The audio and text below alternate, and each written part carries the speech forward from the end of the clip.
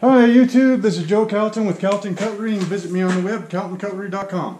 Okay, so I think today I'm going to shoot like a half dozen videos or so. I know lately I haven't, I try to do one video a week. Typically I don't shoot those once a week. I'll just go ahead and I'll get in the mood to shoot videos and I'll shoot 10 of them. And then I'll just release one of them a week. And I try to keep to that schedule. Lately with spring and outside chores and some other work outside the shop and stuff, I haven't been able to get one a week, but hopefully we'll shoot enough today to carry us through until maybe beginning of summer, something like that. So today's video is going to be on how most of my kitchen knives start out. I would say probably 70% of well, no, let's back out, because I make kitchen knives, pocket knives, straight razors, hunting knives, choppers, folding knives, liner locks, slip joints. I just make a whole bunch of stuff. The vast majority of the knives I sell are kitchen knives because honestly, that's the majority of the knives that are in use. And so I make more kitchen knives than I do anything else. The majority of the kitchen knives that I make are stock removal. Okay, so they, I take, there's no forging involved except for, straightening them. And I order my steel in, I get it from one of two places for my 1095. I guess the easiest one to start off with is Jantz Knife Making Supply. This is the place that I get most of my non-standard size 1095. Okay, so here in the shop for 1095 I use 1/16 inch or 0.63 063 thousandths, something like that. 3/32, so 0.094 093, somewhere around in there. So the 16th inch are for mostly paring knives and neck knives. The 3/32 are for 8-inch chefs, nakiris, cleavers, stuff like that. Also for a little bit heavier neck knives or the EDC belt type knives. 3/32 also works pretty good for up to a 4-inch folding knife, be a slip joint or a liner lock somewhere around in there. So Jantz, I typically get, I order 16th inch and 3/32 in big sheets, and we'll go over that in a second. The other sizes, like 1/8 inch for a little bit heavier use pocket knives, or if somebody wants a really heavy duty type cleaver or something like that. And then I think that's maybe if I'm going to use 3/32 for 3/16 or something like that, I'll get that from Jantz Knife Supply. They sell it in a variety of sizes. I've been using their steel for at least a decade, and it's been very, very clean, very repeatable from batch to batch. So if I order 5 sticks of 1/8 inch 1095 from these guys today, and in 3 years I order some more, it's generally speaking going to be about the same stuff. Okay, there's no like wide variations that you get from some other suppliers that I've seen. So I really like Jantz, and a big old shout out to them for keeping their steel nice and consistent. That's for your small batch stuff. Okay.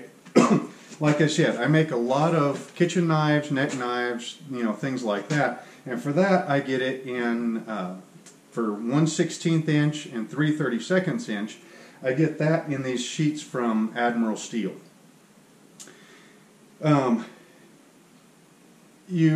So what today the video is going to be on is turning this sheet into smaller strips. Admiral will shear this to whatever width that you want. Okay. I really prefer just to order the big sheet and then just to cut it up myself. Yes, it's an extra step. Yes, it's more wear and tear on my bandsaw. It's more, time spent standing here at the bandsaw cutting up sheets. You got to set up this nice fancy ladder arrangement with a piece of 3/4 inch black iron gas pipe. You know, I mean, it takes extra time and everything, right? But the great thing about it is that it's all about consistency for me, okay? So when I order these sheets, I always say that they're 4x8. I don't know why I got that stuck in my head. Probably because 4x8 is a standard size sheet of plywood or OSB, something like that. But these are 2 foot. They're 2x4, okay? Now when I order them, they're actually a 2 foot by 8 foot piece.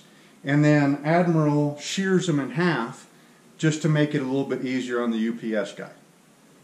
All right, so, but still, that's quite a bit of steel. In fact, this sheet right here is the second half of a sheet that I ordered August 28th of 2017.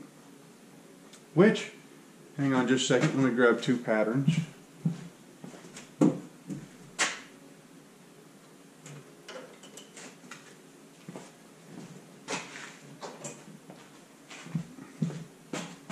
Make sure you're still, we'll bring you over here for this.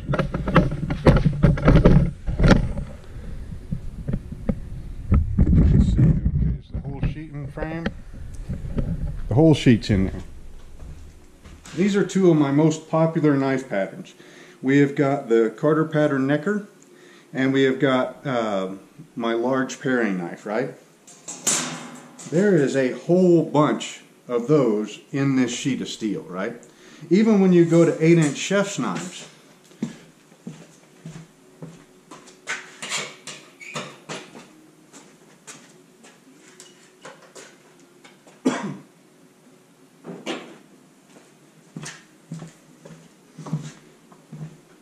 even for a sheet of 3/32, for mostly 8-inch chef's knives, there's a whole bunch of 8-inch chef's knives in there. So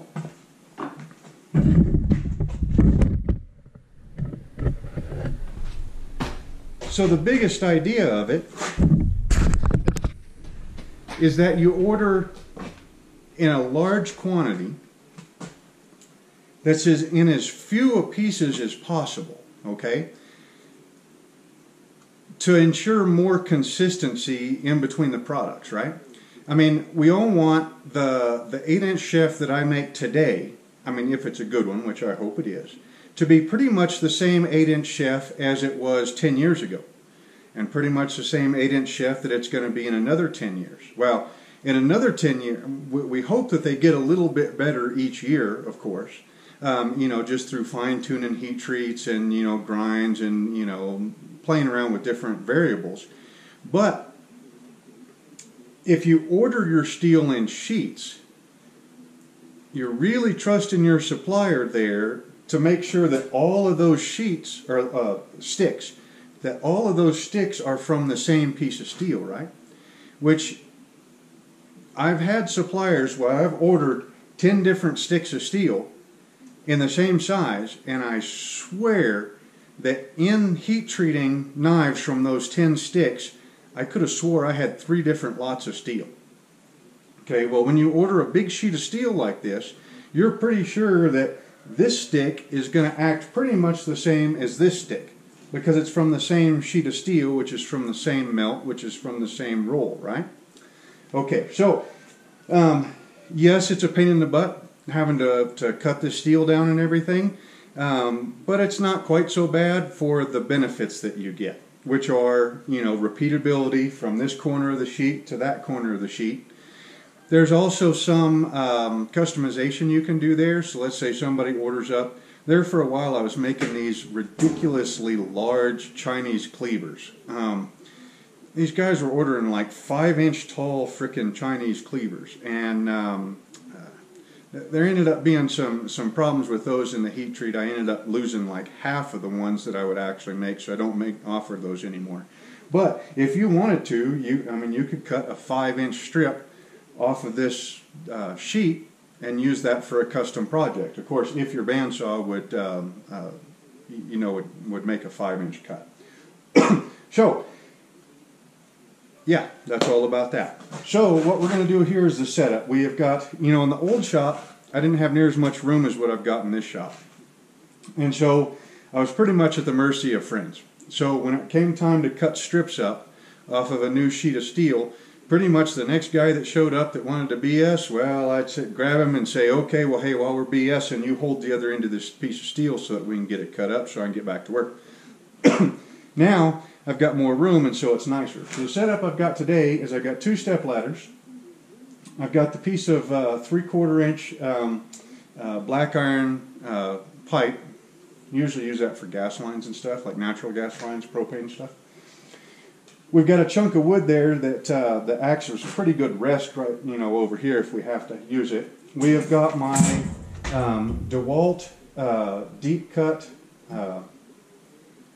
Can't remember if they call it a Portaband or if Portaband was an actual manufacturer of another saw like this, and now I think everybody calls these Portabands, even though they're not that manufactured.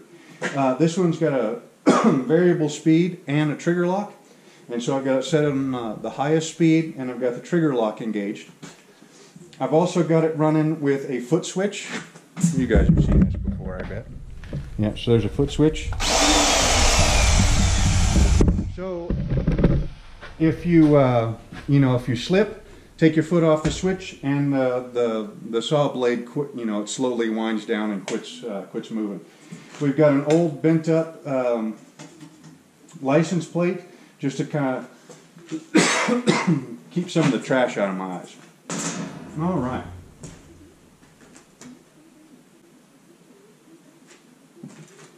So this, I'm afraid, is going to be kind of boring, but it is what it is. So, and I'll probably maybe I'll try the whole, no, actually, let's put you over here. Maybe I'll try the editing thing and let you see a minute or two of this and then call it good. So we got safety glasses and earplugs. This is your warning. This saw is kind of loud in person. I've got no idea how loud it's going to be on the GoPro. Alright, so we get our foot switch way back here.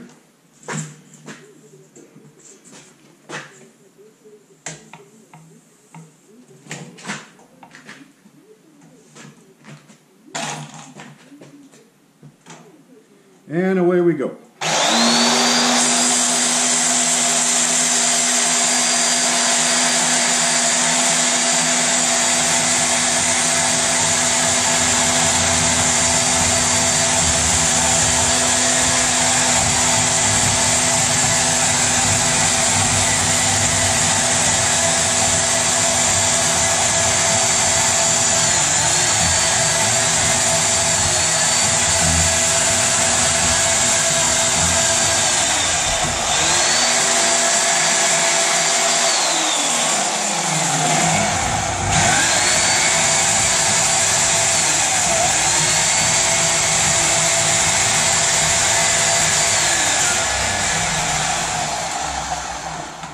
And got to get the other side over the top of this pipe.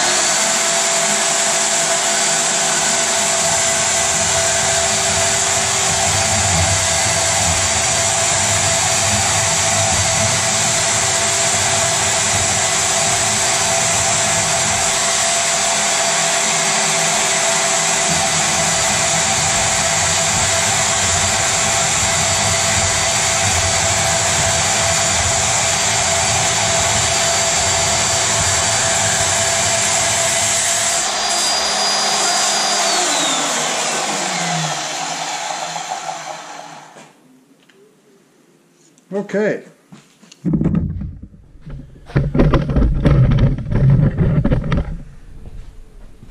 So that's a pretty good way to make little strips out of big sheets. All right. So now the next thing that's going to happen, we'll just set those right there. The next thing that's going to happen is I'm going to go ahead and shut you off, and then I'm going to go ahead and cut out 1, 2, 3, 4, 5, 6, 7, 8 strips. They're 2 1/4 inches wide, and then I'm going to leave the center section. Okay. I'm going to leave the center section, which is about 6 inches wide or so, and I'll leave it for, you know, custom type deals, you know, one-offs. You know, the other day I had somebody ask me for a big old honking like a Ulu sort of knife, which, you know, that's what you leave that center piece out for.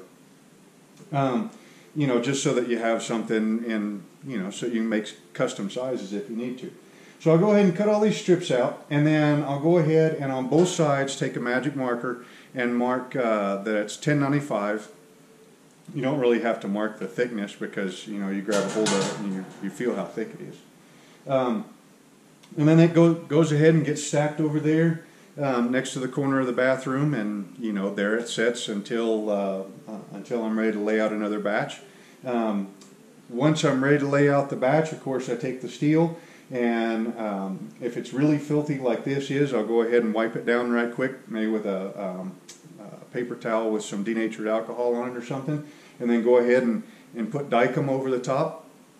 Grab the patterns of knives that I'm making, you know, lay them out, scribe them, and then cut them up into, you know, cut the pieces up, profile them, all that kind of stuff. But anyway, so I thought that, yeah, I just thought you guys might want to see, you know, the fact that, that I think, I'm not too sure how many other knife makers get their steel in big sheets like this. It's not something I usually ask a whole lot of guys about. But that's the way I do it, and that's why I do the big sheets. Yes, it's kind of a pain in the butt, but you get a whole lot more consistency. And once you get a heat treat dialed in, that takes time, okay? So if you can do most of your, so like this sheet right here, and then the other sheet that I had of the 3/32 that I cut up yesterday.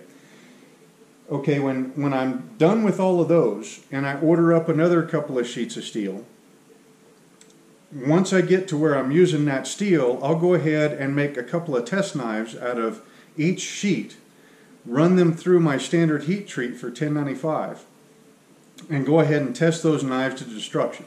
Okay, we'll do edge flex tests, we'll do edge retention tests, we'll you know, break a couple of the knives, you know, we'll look at the grain structures, grain size, you know, I mean, all that kind of stuff, right?